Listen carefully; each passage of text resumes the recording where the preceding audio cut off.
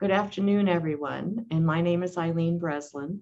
I'm the Dean of the School of Public Health at UT Health Science Center. And today I'm absolutely delighted to introduce you to Dr. Galea, a physician, epidemiologist, author, and dean, and currently holds the Robert A. Knox Professorship at the Boston University School of Public Health. He has held previous academic appointments and leadership positions at Columbia University, the University of Michigan, and the New York Academy of Medicine.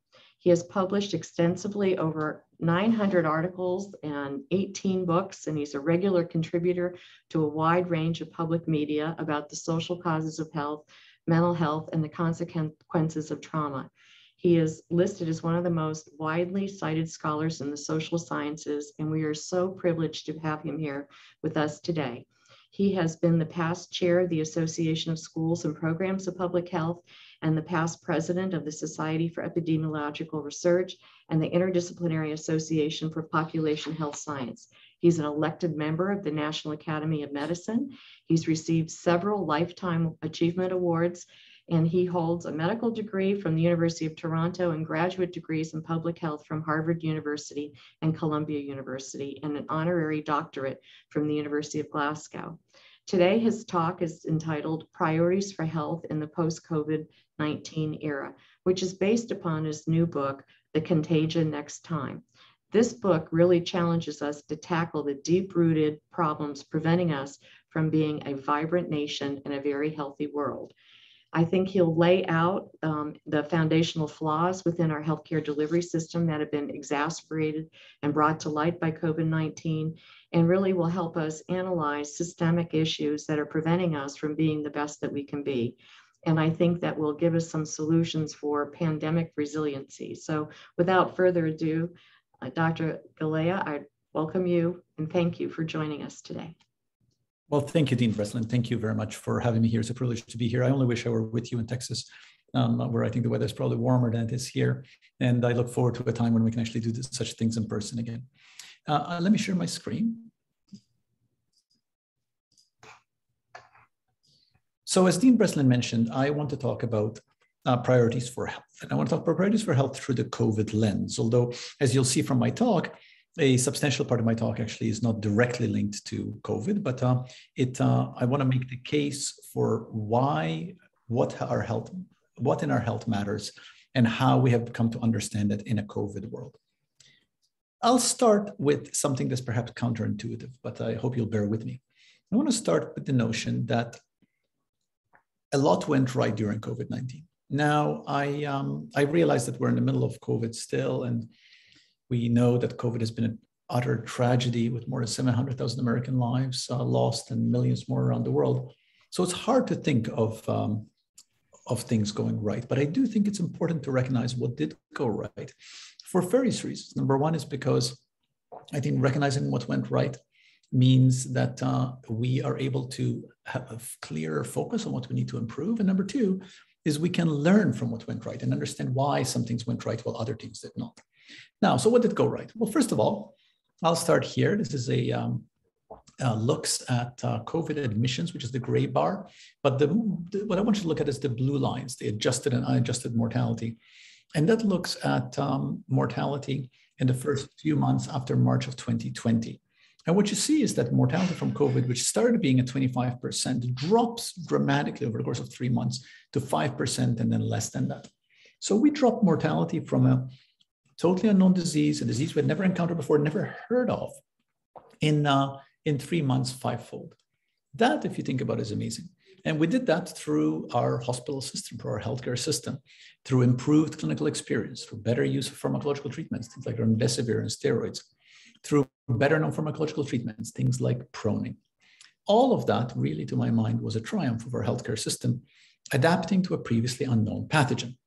Of course, what went most right in the context of COVID is this, the vaccines.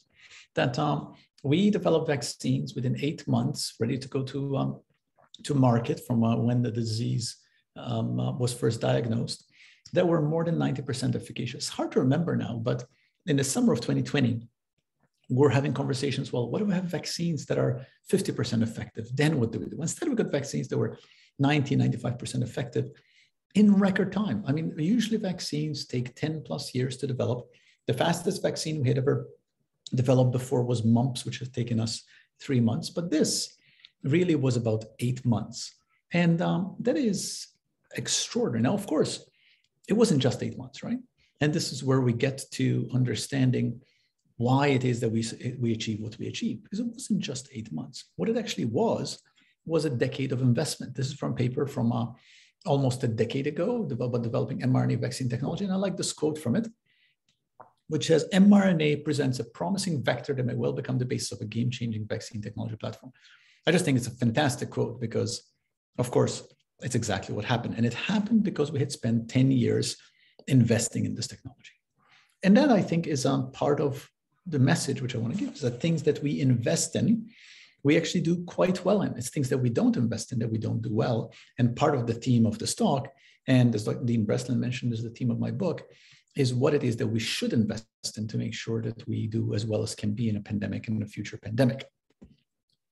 Now, so much went wrong. The world has been really on fire with COVID. There's a map of the world and the map of COVID. This looks at the waves. The world's been sort of through three. These are global waves of COVID, 3 major waves of COVID.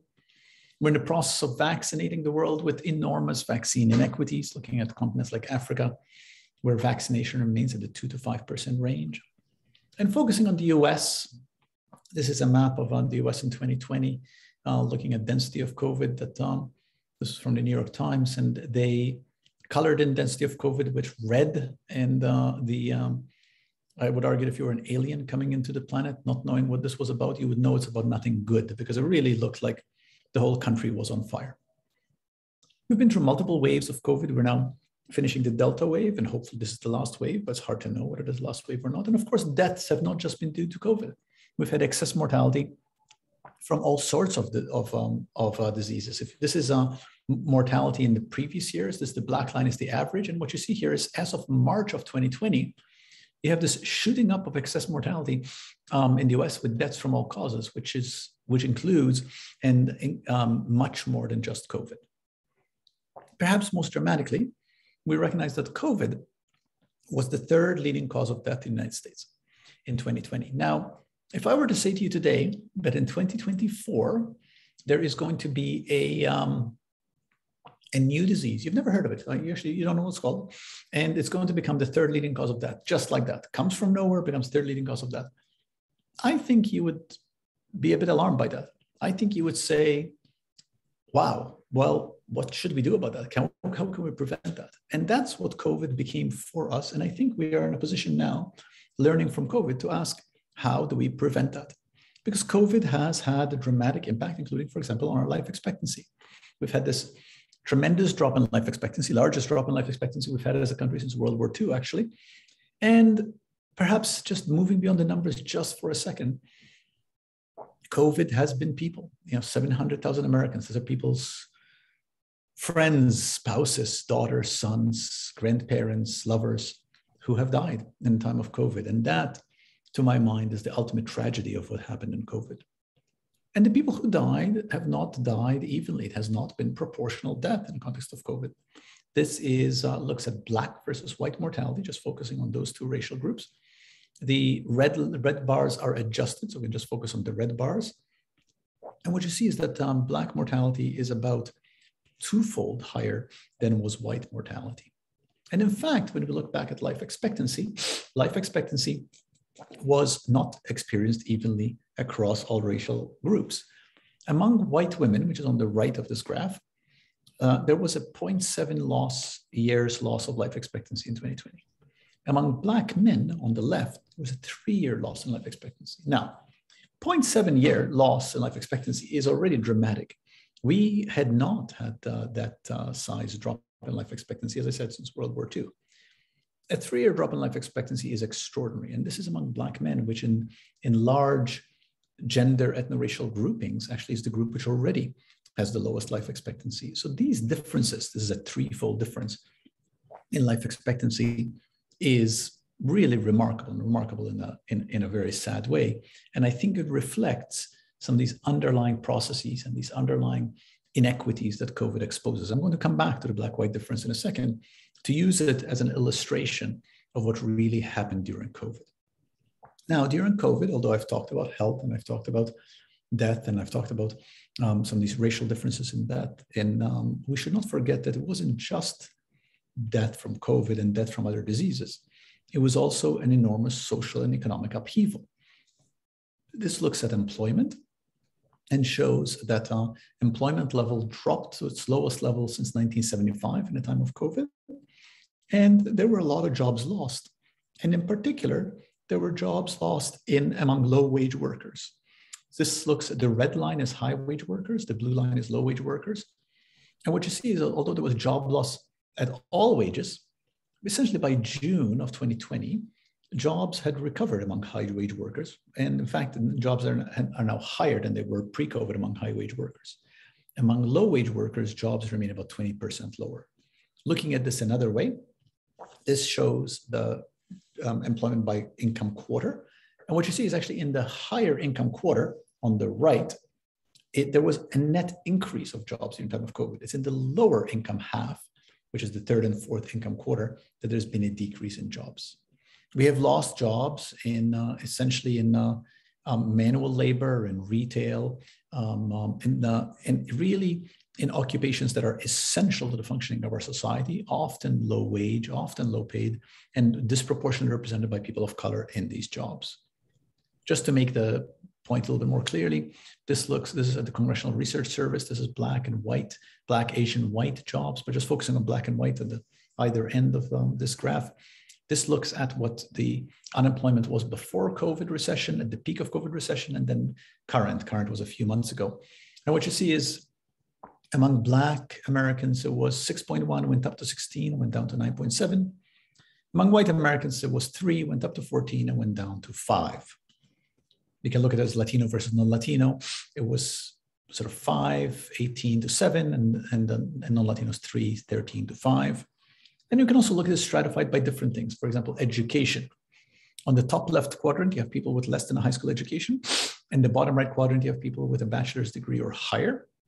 So in the top left quadrant, you have the pre-recession was 5%, went up to 20%, and now came down to 9. That's less than high school diploma. While with bachelor's degree or higher, the current is about 3, which is threefold less than it is if you don't have a high school degree. Because the fundamental characteristic, the fundamental defining feature of this COVID recession and really of the COVID moment in general has been one of inequity.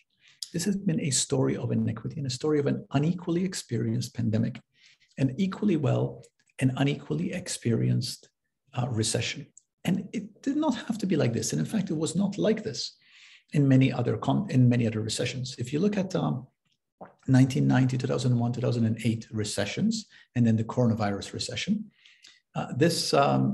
what you're seeing here, the green line are the highest earning 25% of population. The purple line is the lowest earning 25% of population.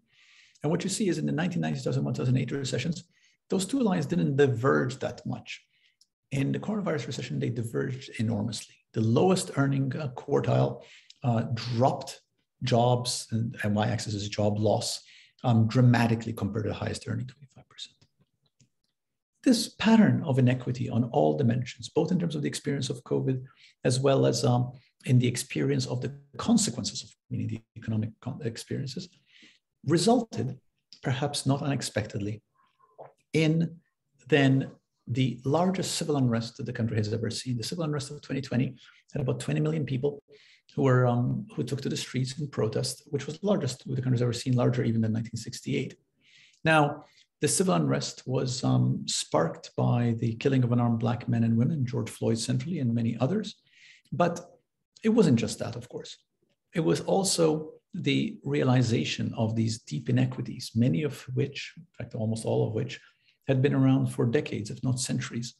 And recognizing that when something like COVID hits us, it exposes these inequities, exposes these fractures, and exposes how we as a society have not tended to these inequities the way we should. So, having painted the picture of what happened in COVID, I want to talk about why did it all go so wrong? And I'm going to use the example of the black-white differences in mortality to explain what happened. And I could use many different other examples. Obviously, although I'm talking about black-white differences, I do want to acknowledge, for example, that the death rate among Indigenous Americans was also substantially higher than it was among white Americans. But I want to just focus on black-white difference just for ease of comparison. And also because I think understanding the black-white difference reveals the forces that actually went wrong. So remember, I'm starting with the premise, with the data observation, that Black Americans had about a twofold higher mortality than did white Americans during COVID. Now, why did that happen? Well, that happened for two reasons. And again, I'm using these reasons as illustrative, but I think they illustrate the fundamental problem with COVID to begin with. They happened for two reasons. Number one was there was an unnecessary risk of getting COVID. Now, remember, COVID is a respiratory disease transmitted through respiratory droplets from one person to another. So the risk of getting COVID comes from people being exposed to one another. So how could that be different? How is that different? And how does that translate into differential risk of getting COVID? Well, it translates to differential risk of getting COVID because different people had different capacity to protect themselves from being around other people. So this is the share of the population staying at home by income group. The gray line is the wealthiest 20%. The red line is the poorest 20%. And what you see is the yellow dot is March 2020, when the country has a national emergency declared. And what you see is that the wealthiest 20% immediately started staying at home more, protecting themselves from other people. And as a result, of course, being less at risk of getting COVID, while the poorest 20% were less able to stay at home. Another way of looking at this is by looking at the Bureau of Labor Statistics data by income quartile. You have income quartile on the x-axis, going from the bottom 25% of income to the top 25% of income. And on the y-axis, you have the ability to work remotely. And what you see is the higher your income quartile, the more likely you are to be able to work remotely. It's a very classic, what's called in epidemiology, a dose-response relationship, which means that people in the higher income brackets, who remember, were also the group that were most protected from unemployment, was the group that was able to work remotely. And as a result, less likely to get COVID. And these patterns are also racially patterned. This looks at Black Americans versus other racial groups, showing that Black Americans are more likely to be employed in essential industries. So the first answer to why did it go wrong is because there was differential risk of getting COVID for particular groups. The second answer is there was a differential risk of severe COVID. It's not just about getting COVID, it's actually about having severe COVID and as a result dying from COVID. Now, what created the risk of severe COVID? Well, we've known this right from the beginning. This is data from the China CDC in February of 2020, early on in the pandemic. Death rate for COVID-19 patients in China is higher among those with underlying conditions, which has been consistently the case throughout COVID. In fact, one of the things that's been least well understood in COVID is that death rate for people without underlying conditions is actually quite low. Cardiovascular disease, diabetes, respiratory disease, that is what confers risk of severe COVID. Well, who has underlying conditions? Well, this graph shows that. Income on the x-axis, and this is likelihood on the y-axis. The yellow bar is having illness that makes you vulnerable to COVID. Well, the more income you have, the less the yellow bar. More income you have, the less likely you are to have an illness that makes you vulnerable to COVID. The green bar, by the way, is having long-standing mental health condition that makes you vulnerable then to mental health problems after COVID. Essentially, the higher the income you have, remember, in the first explanation was you have lower risk of being exposed to COVID, but in the second explanation, you have lower risk of severe COVID, the higher income you have. And once again, the income also has racial patterning. This looks at mortality, Black American versus white American mortalities pre-COVID. Black is blue and white is red. And you see Black Americans had a higher death rate at young, middle, older ages. But you look at risk factors, things like high blood pressure and diabetes. Again, Black Americans higher prevalence of high blood pressure, diabetes, younger ages, middle ages, older ages. And of course, this Black-white differential in morbidity goes back decades, if not centuries, well, actually centuries. It goes back to the disenfranchisement of Black Americans from American life, which of course with reaching its pinnacle in the institution of slavery, which disenfranchised Black Americans for centuries, for about 400 years. This is a map of slavery in the United States in 1860, with the darker color showing where there were more African Americans who were enslaved. And of course, slavery was then accompanied by Jim Crow laws and many other efforts to structurally disadvantage Black Americans, including, for example, the practice of redlining. So the redlining, which emerged from the federal government effort to create opportunities for Americans to buy houses, to accumulate wealth, was translated through the Homeowners Loan Corporation, whose job it was to help facilitate banks lending to Americans to buy homes. But of course, part of what they were doing to do that was they were marking neighborhoods by areas that were desirable or not desirable for home buying. And the green areas here that were marked as a map of Detroit were considered desirable. The red areas were considered not desirable for lending money. And of course, the red areas were areas where African Americans lived in Detroit. That led to the practice of redlining, what we now call redlining. And of course, that led to substantial disadvantage for Black Americans in accumulating wealth that could protect them from harmful health, and has created some of these deeply entrenched Black-white differences in health that we see to this day, that in the context of COVID resulted in differential mortality from COVID. So recognizing then that what went wrong was both on the axis of getting COVID, as well as on the axis of getting severe COVID, I think it's worth asking, well, why did we get this wrong? Why did we get all this wrong? And I would argue that we got it wrong on two dimensions for two reasons. One is underinvestment in what makes us healthy, and the other one is underinvestment in what can keep us healthy. Well, let me start with the first one. Let me start with underinvestment in what makes us healthy, and I will try to explain that by telling a Texas story, actually. This is Blind Willie Johnson, who was a blues man, and he was born in Texas at the turn of the 20th century in the 1900s. He was born sighted, and the story is that he lost his vision at age 7 when in a domestic violence incident. So he grew up poor, blind, and Black. He made a living busking, playing the guitar, and not a very good living, as you can imagine. Him and his wife got married. They were living in a small house which burned down at one point. They weren't injured, but they had no money. So when the fire finished burning, they went back and they were living in the burned down shell of the house. In the 1940s, when he was in his 40s, he developed malaria, which, as you all know, was not uncommon in Texas at the time. And he went to hospital. His wife took him to hospital, and he was turned away from hospital. And then he died. So the question with Blind Willie Johnson is, well, what killed Blind Willie Johnson? Obviously, what killed him was malaria.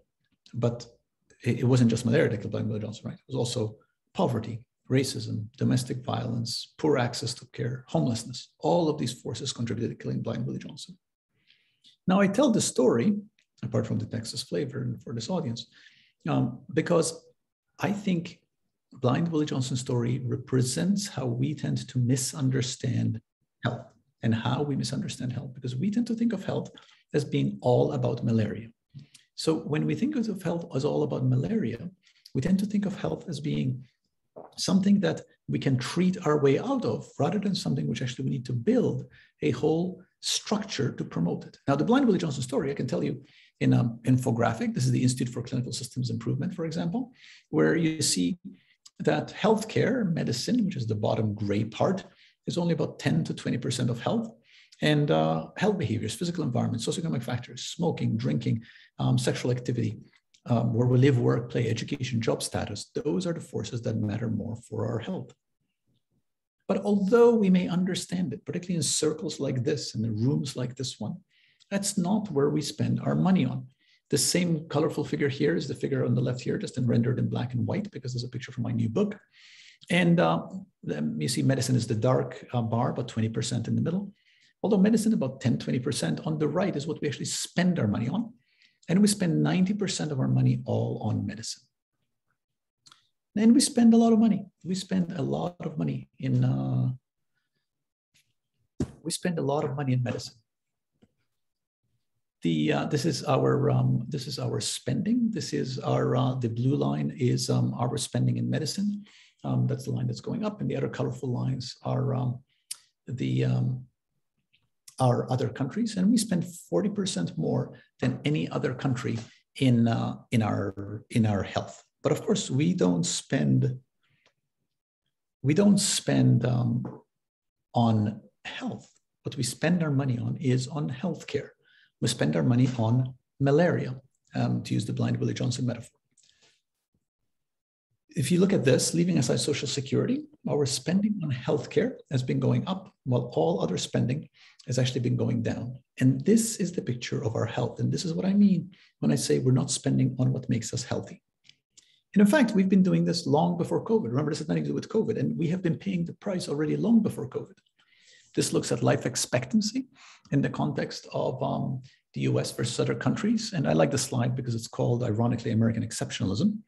But what you see is that the brown line is the line that represents American life expectancy. And we have life expectancy about 5 years less than we do than do all other high-income countries. So 5 years lower life expectancy than all other high-income countries. Perhaps one way of looking at this is life expectancy on the y-axis, income is on the x-axis. And we have, as income goes up, life expectancy goes up for all countries except for the US. As our spending goes up, life expectancy tails off. We fail to thrive, we fall off the curve. Put another way, I would challenge the audience to think of another sector where we spend more than all other countries and get less. I would argue there is no other sector. I would argue actually if your smartphones, if I told you that your smartphone in Texas were to cost you more, but it would hold less data and it would be slower than smartphones that you can buy in surrounding states, you wouldn't buy a smartphone in Texas. You would go to the surrounding states to buy your smartphone. But somehow with health, we accept the fact that we're going to spend more and get less, which is not true of any other sector.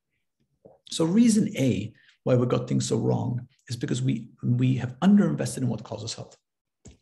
Reason B is underinvestment in what may have helped. Well, what may have helped is an investment in force of public health that could keep us healthy in time of a crisis.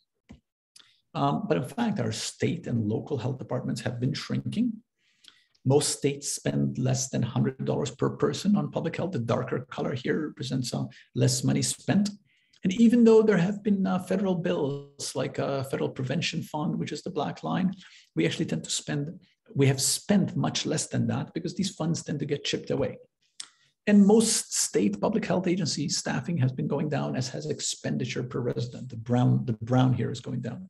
And in fact, most counties spend more on policing than they do on health, which ultimately means that we are not spending the money on where it could be spent. So let's talk about COVID now. So what's the opportunity in terms of COVID, and how does that present an opportunity for us to focus on our priorities for health in a post-COVID world? Now, this is a piece that I actually wrote for US News in 2019. It's before COVID. It's actually exactly a year before COVID. I arguing for a health new deal, focusing on how to improve the health of populations. I wish I weren't, but I think I was right then, and it sort of prefaced what was happening in terms of COVID. Americans, here the good news is that Americans continue to have confidence in doctors and scientists, which means that we are in a position to actually help inflect the conversation going forward. And I argue that what we need to do consistently is to work on two axes, work on the axis of generating knowledge that can inform action and creating the values that allow action. We want to be in the top right-hand corner. It is not good enough to say we have efficacious vaccines if people don't want to take vaccines. We need to say we need to develop the efficacious vaccines and make sure that people want to take vaccines. It's not good enough to say that unless we actually have stable housing where people can actually be able to isolate from infectious disease, people are, that unless we have that, we're going to be at risk of exposure to an infectious disease. We actually need to make sure we have the values that allow us to build a stable housing. And that's fundamentally what should be informing and guiding our action. Now, as I start to wind down, because I actually want to make sure that I get time for questions, I want to turn a bit of a lens on ourselves. I want to turn the lens of ourselves and talk about how we need to do ever better science. How we need to do ever better science in order to generate the kind of evidence and to help move us towards the values that can create better health. And I want to talk about 3 mistakes that I think we've been making in a time of COVID. And I'd be curious in the Q&A afterwards to hear from you how you feel this has played out in your context. And these are the 3: false certitude, contradiction without acknowledgement, and intolerance of disagreement. Let me talk about each of them. I think we have approached this moment with substantial false certitude from a point of science, which I think chips away. All of this is because, I'm saying this because it chips away at our ability to actually create an agenda for a healthier world.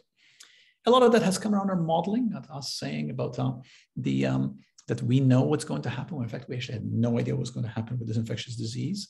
And this is from some newspapers talking about the failure of influential COVID-19 models.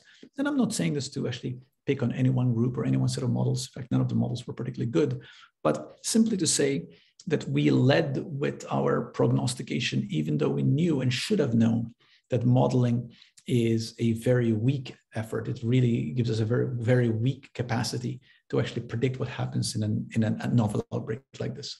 This is from a quote from a paper about modeling that says, with a lot at stake, it's wise to be humble when faced with fundamental limitations. Models are usable as long as they take into account uncertainty of assumptions. If that's not the case, results of models are on a par with assumptions or guesses. We have had a hard time in this pandemic being clear about when we're frankly guessing, even though science shows us that actually public can handle uncertainty. Here's from a paper which says results show people do perceive uncertainty when it's communicated.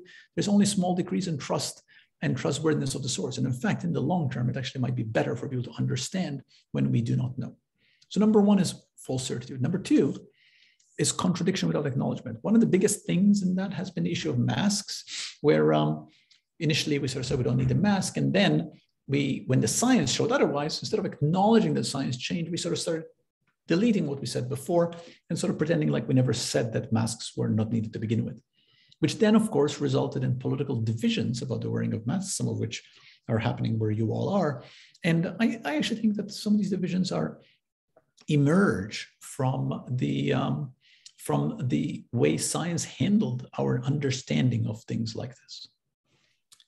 Number 3 is intolerance of disagreement. There is tremendous disagreement across the country in a time like this. And I actually think that we in science and we in public health have not been tolerant of the disagreement. I think the tone that public health has taken has been largely one of disbelief, not being able to believe that people would potentially disagree with some of these tenets of science.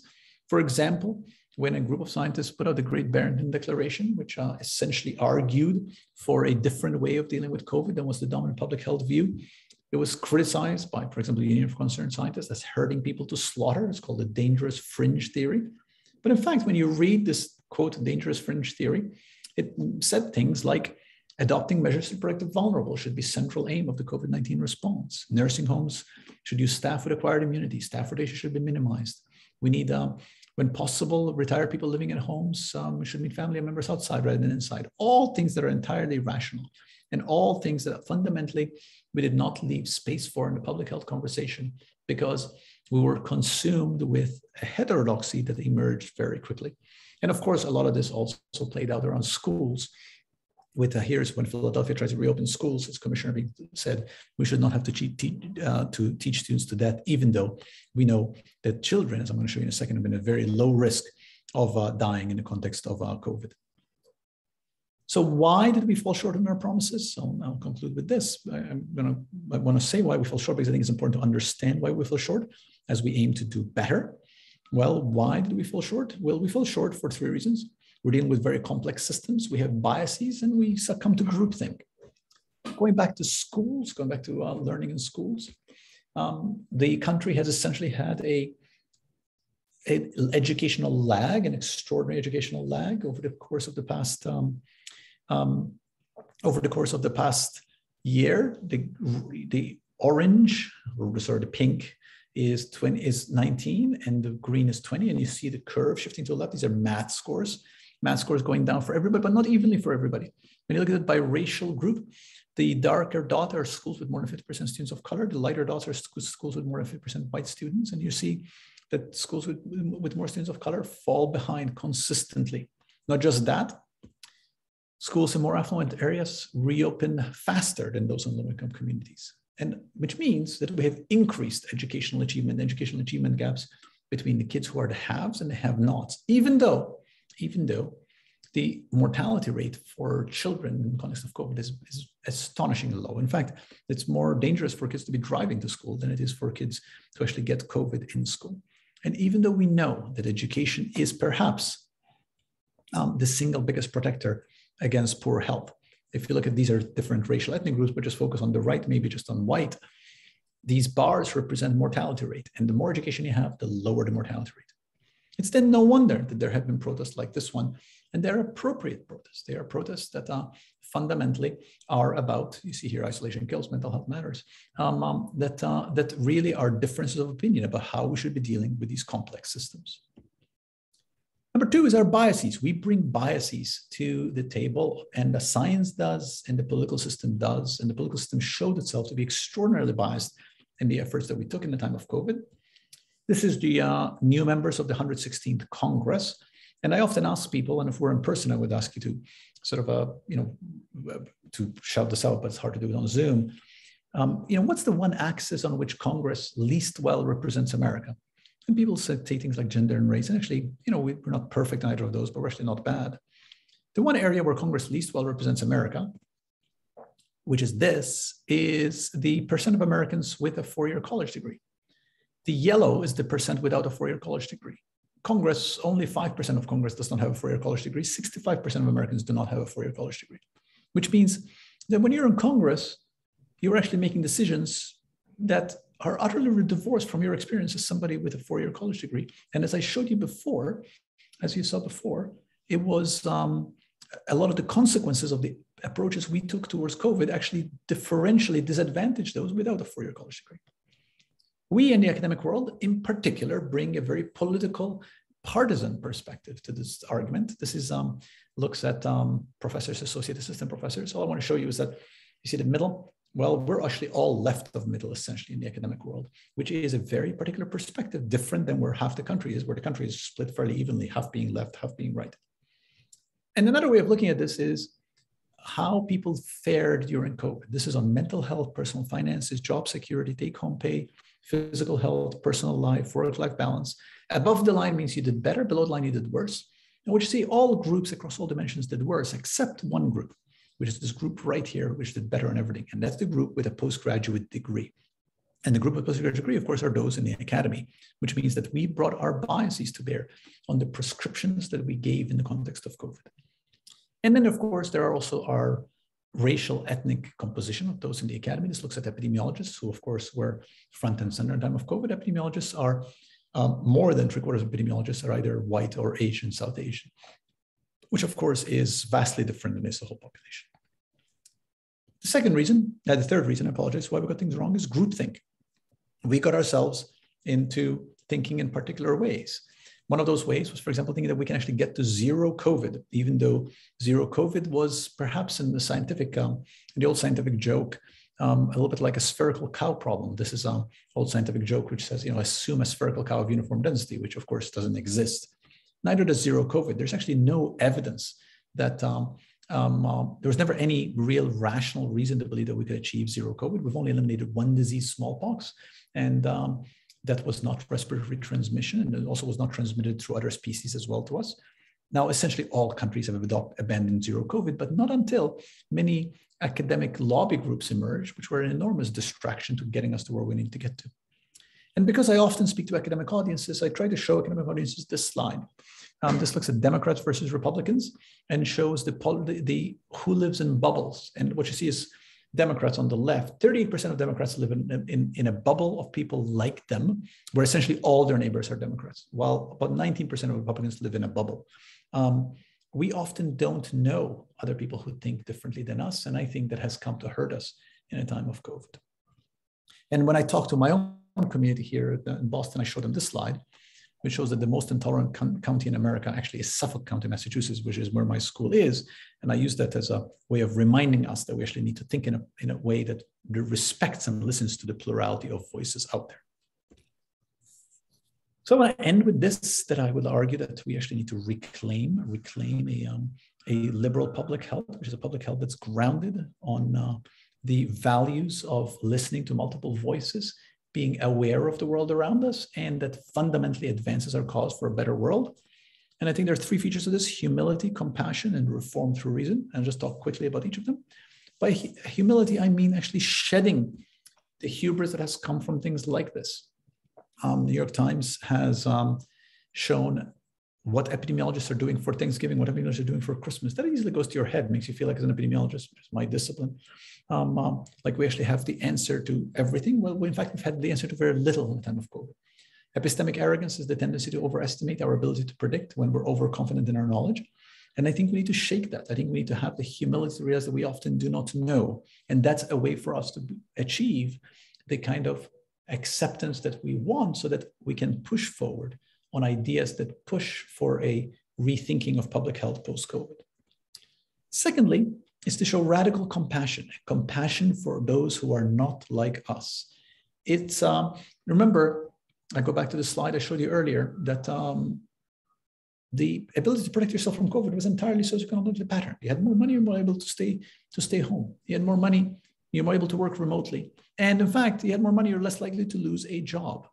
So it is actually it's all fine and good for those with more money to say, well, just stay away, just stay home, work from home. In fact, the majority of Americans never had the option of working from home. And in fact, staying home results in things like this, with 93,000 people dying from opioids, which is just an extraordinary number, and about 20,000 more than had been the previous year. Compassion says we should be careful about what we are prescribing because it affects people, it affects real people. And finally, we want to achieve reform through reason. We want to have a radical vision, a vision of a world where the reasons why COVID was such a disaster do not happen anymore, where we mitigate the reasons for differential risk of getting COVID, differential risk of severity from COVID, where we overturn the centuries of marginalization that have resulted in the conditions that make people so sick and conscious of COVID, but do that in a way that builds and that brings people along. And I think that is what we need to do fundamentally to achieve a new public health agenda. And a lot of this is subject of my new book, which Dean Breslin kindly pointed out, which actually comes out in November 1. And I will stop there because I would love to hear your questions and comments. Thank you again for having me.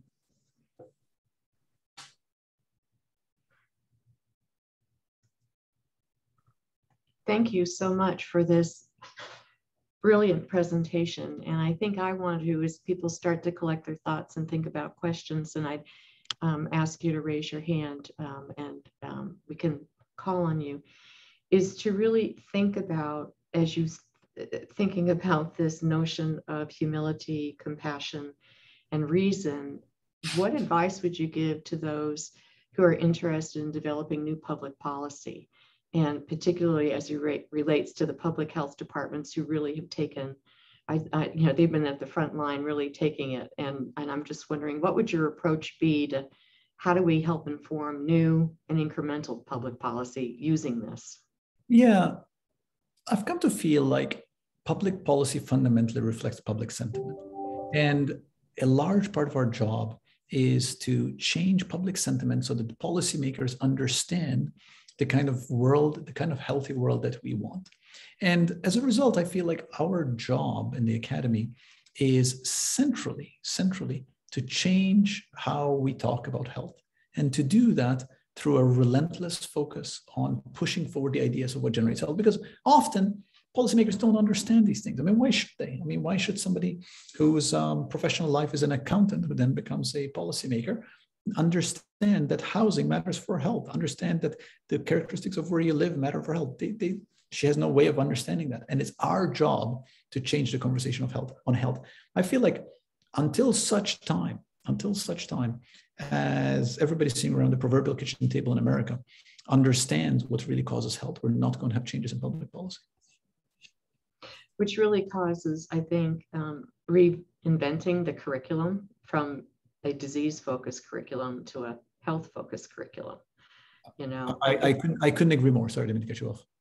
And I think that and the latest nursing report from the Institute of Medicine really underscored the role that social determinants of health plays and nurses' roles in doing that. And we have really are looking at doing that, but I think that the healthcare delivery system, as you have so eloquently pointed out, the reward system is not necessarily where housing, education, those things are going to make more of an impact than the treatment protocols. So I think what I want to do is see if anyone else has some burning questions, if you just want to ask.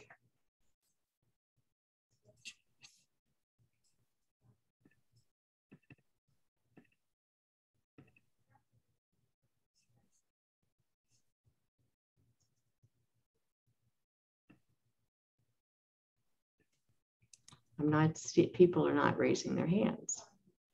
We'll take that as a sign of clarity, perhaps. We don't have any questions in the chat. Oh, looks like maybe we just got one. Okay. We got a couple of folks saying thank you for the great presentation. Mm-hmm.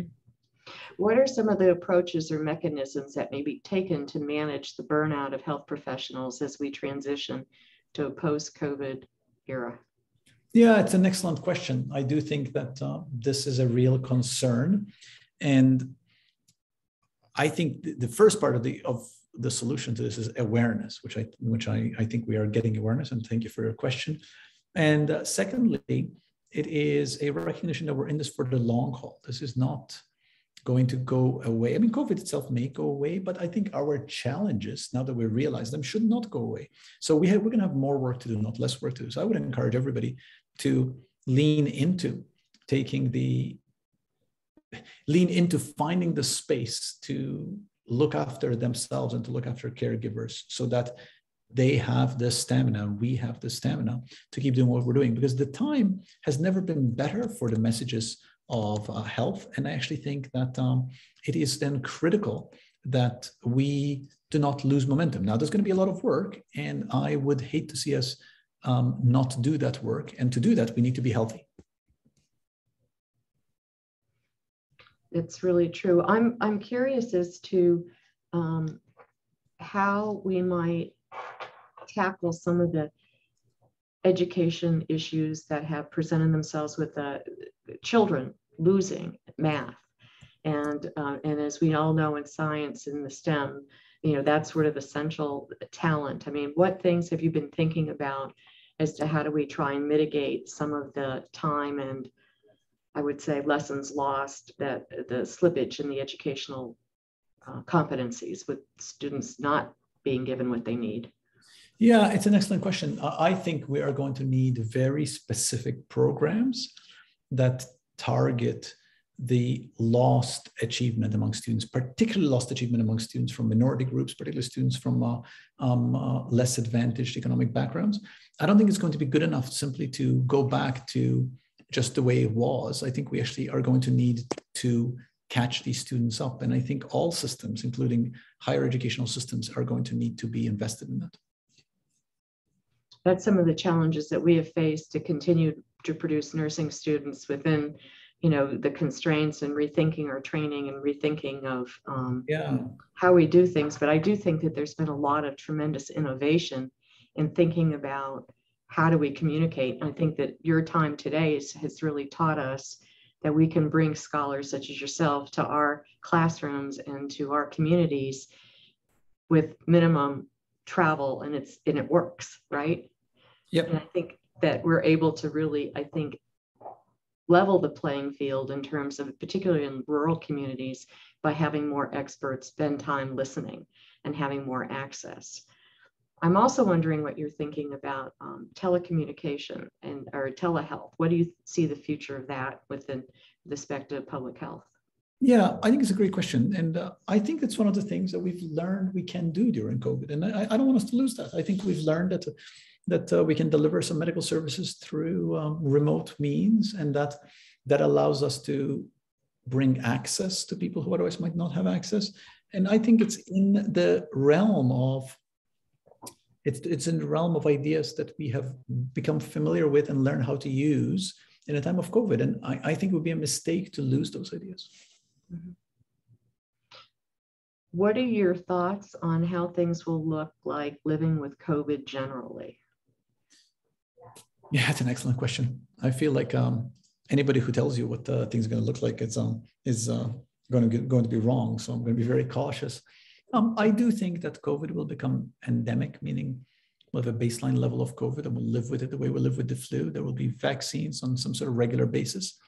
And I think we'll move beyond it. I really do think it will become part of the background of infectious diseases that we live with, like all other infectious diseases.